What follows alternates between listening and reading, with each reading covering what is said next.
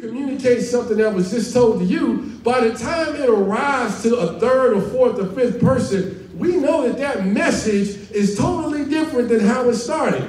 But the Word of God doesn't do that. We have a Bible that has been around for almost 3,000 years of millennia, and it still says the same thing it said before.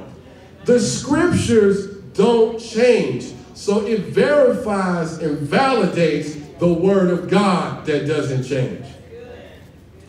Are you the first person to hear that from God?